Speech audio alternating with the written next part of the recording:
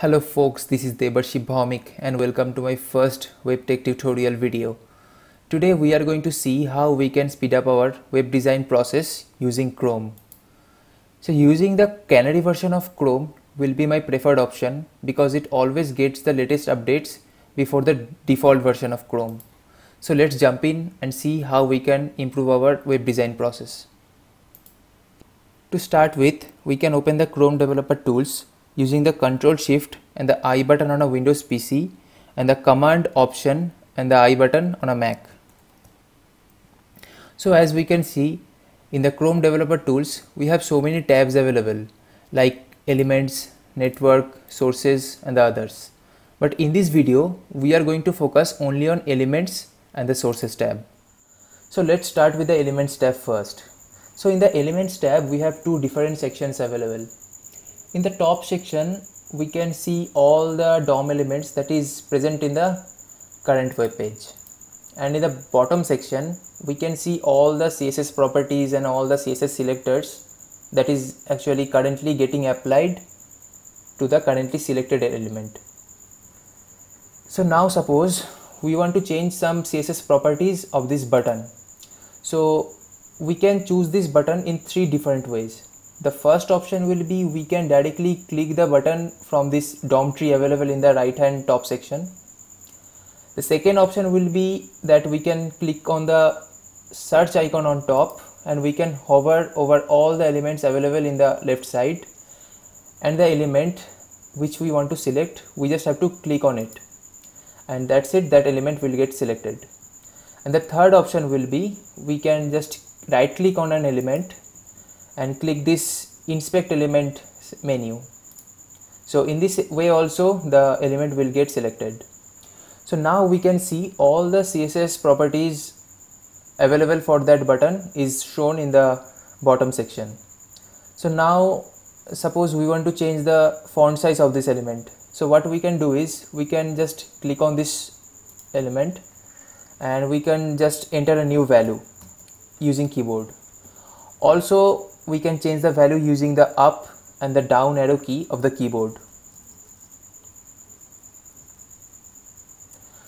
Now we also have the option to add a new CSS property in the current selector. To do that, we just need to click here and type in the new values.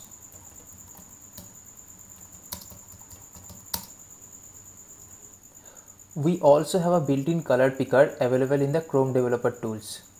And using this, we can change the color of any color related CSS properties of an element. Now suppose we want to change the background color of this button. So we can just click on this color and a color picker will open. So from here we can just choose any color, and also we can just hover in the left hand side and click on any color which we want to select, and that color will get selected. Now suppose we want to add a new selector for this button.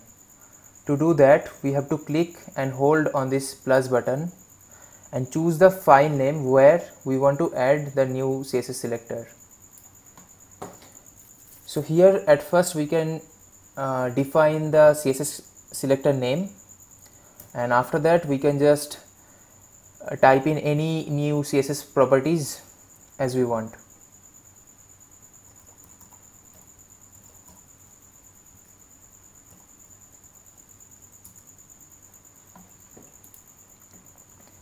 Also we have the option to change the CSS properties for a particular state of that button. To do that, we can see there is a lock button available here. So we have to just click on it, and after that we have to just click on the state for which we want to add or edit the CSS properties.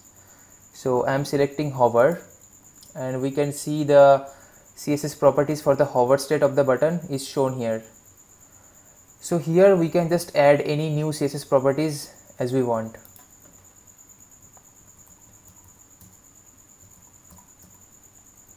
Okay, so now we know how we can play around with different CSS properties in the Chrome Developer Tools. But there is one slight problem. So whatever changes we have made up to now, all of these are temporary. So that means whenever we are going to close the browser or just refresh the page, all these changes will be lost. So we can fix this problem using the Sources tab. In the Sources tab, we have to right click in the left hand section and click on this Add Folder to Workspace menu. Then from this window, we have to select the folder inside which all our development files are.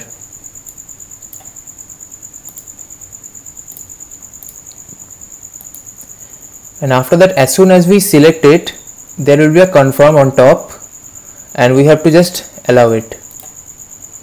Now just hit Ctrl and P and type in the name of any file from our current project.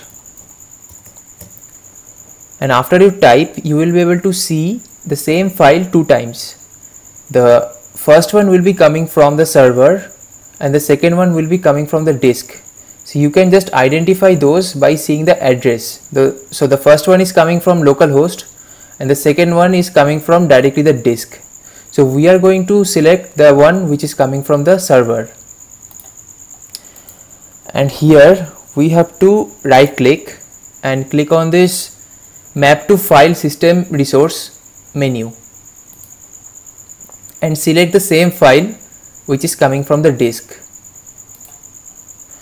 And here we have to again click on OK.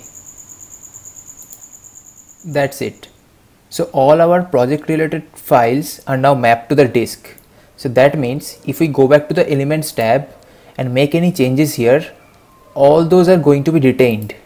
So I'm just changing some CSS properties for this button.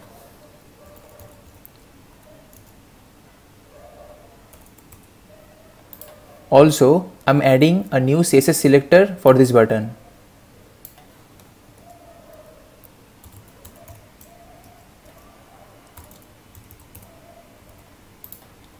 And now if we go back to the Sublime and open the same file, we'll see that all the changes are retained.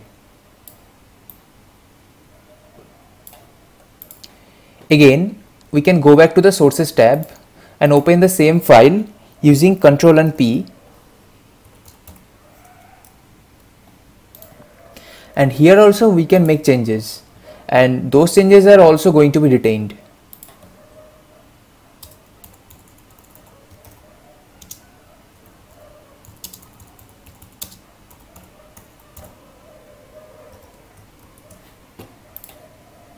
So we can see those changes are retained. But one thing, so after we are making any changes in the Sources tab, we have to press the Ctrl and S button to save those changes to the disk. But if we do any changes in the Elements tab, those settings are going to be automatically saved. We don't need to press any button to save those. So by this process, we won't need to jump between the browser and the code editor frequently. We can directly change CSS related stuff in the Chrome Developer Tools and see the live preview of how it looks. And this process will speed up our web design process significantly. That is it, folks, and in the next videos we'll see how we can debug or edit our JavaScript files quickly from Chrome Developer Tools. Thanks a lot for watching this video, and don't forget to like, subscribe or comment below. Stay tuned for more web tech tutorials. Bye bye.